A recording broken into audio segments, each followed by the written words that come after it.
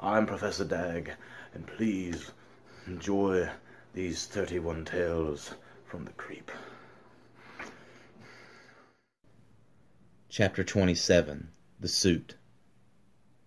I sat silently in my truck for a few minutes after opening the box that held my future. I couldn't believe all this was happening. It was all just too crazy. And it was happening really fast. I hardly had time to think, but I needed these few moments before the fate of the world came crashing down on me after I read what was in this letter. I finally looked down, took a deep breath, and read, Dear Daniel, come to this address tonight. The suit is there. It's yours now. You have the key. You'll know what to do. Signed, Arthur. That's it? I thought. Whatever, man. I'm going to drive to this address and I'm going to get shot. That's what I'll know. But something inside me compelled me to go.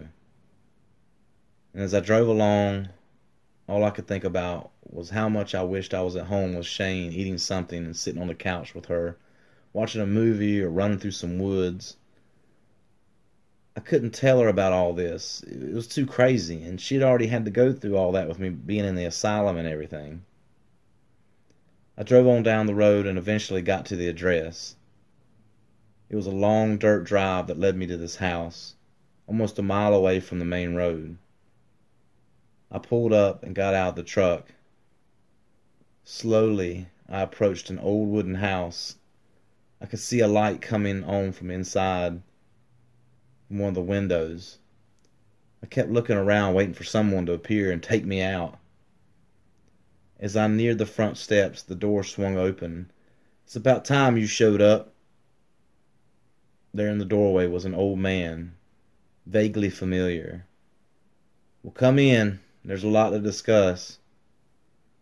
Inside, I saw the old man in better light. It's you, I stammered. You're the old man from the farmer's market. Of course it's me, he exclaimed. And better yet, I'm you, he added. No doubt my mind just blew. Here I was standing in front of me, but in real life, not in a mirror. It was just too much. Of course he was older, but the more I looked, the more I could see it. How can this be? I cried.